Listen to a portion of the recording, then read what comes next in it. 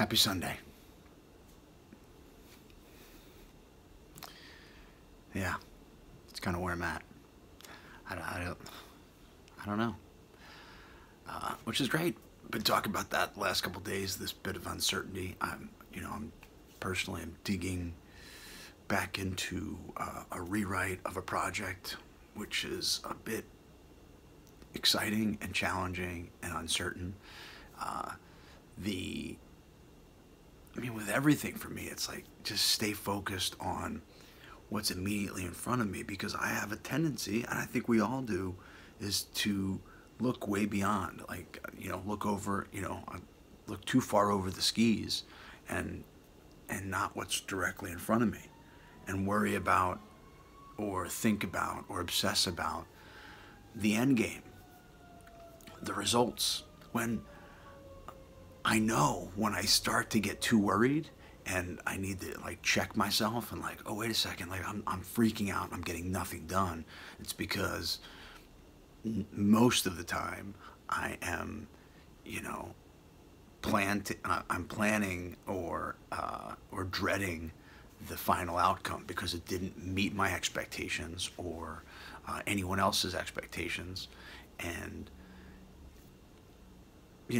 I'm like a deer in headlights. I can't move because I'm like, oh my God, it sucks. And then I'm like, oh yeah, I'm on page 1. I forgot. Action, right? So it's just again further action, and that it gets into everything in my life, because I personally I like to be social and I like to go do things, but getting out of my house is I feel very comfortable in my domain. I paint here, I write here, I do all my work here, and then but to break free and go try something which is super important for me as an artist and a person is so challenging.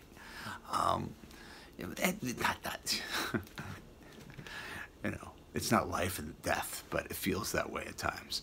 And then I leave the house and I'm like, oh, I have a great time. But actions,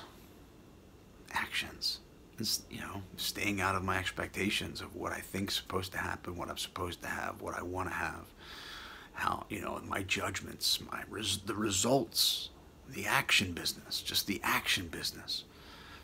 Doing my best to stay out of fantasy and dread, the fantasy of what should happen or what I want to have happen, or disasterizing of what's never going to happen, or, sitting in the past and thinking about and negotiating how I should have and would have changed what I did and I wouldn't be here. All that's useless information.